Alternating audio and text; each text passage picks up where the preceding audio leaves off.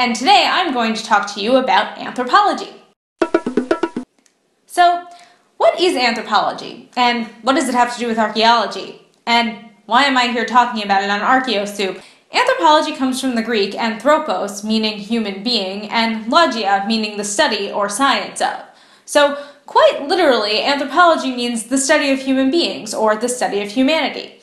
So, while archaeology is the study of our human past, human material culture left behind by previous generations, anthropology is the study of humans in general.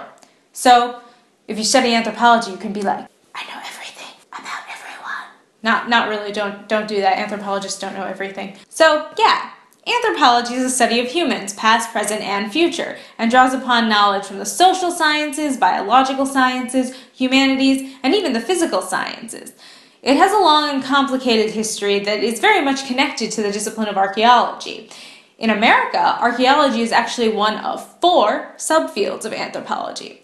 The other 3 are social and cultural anthropology, which is what I do, biological anthropology, and linguistics. In the UK, archaeology is actually considered an entirely separate discipline, though.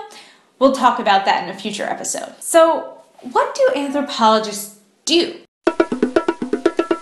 Anthropologists try to answer all kinds of questions, from how humans evolve, to how they interact with each other, to how they communicate, to what institutions organize people in a society.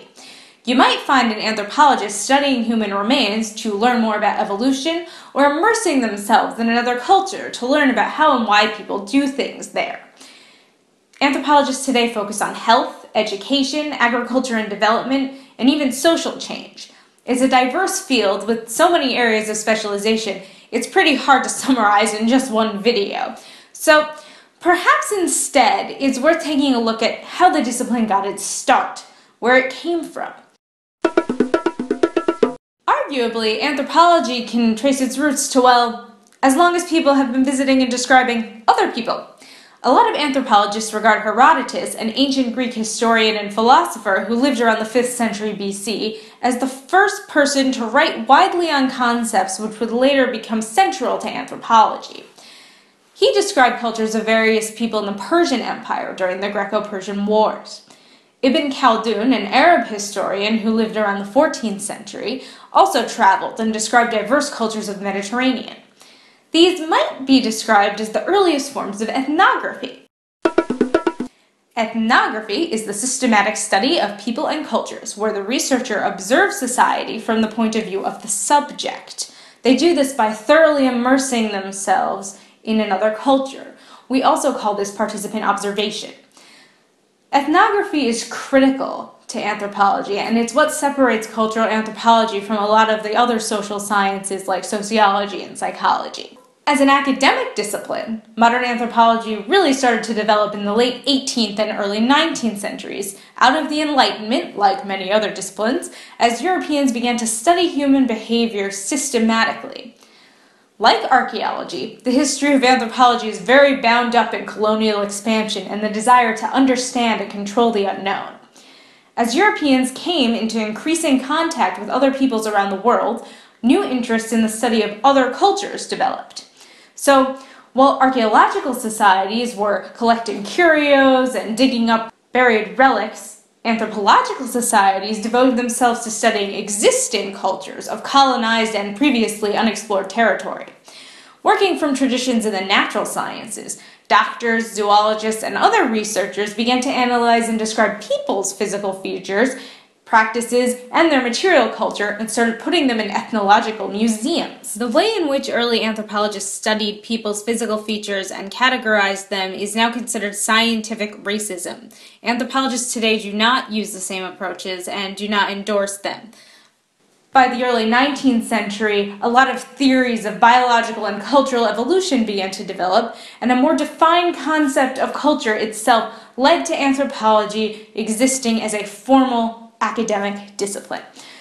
The colonial nations of Europe used very ethnocentric theories of cultural evolution at this time.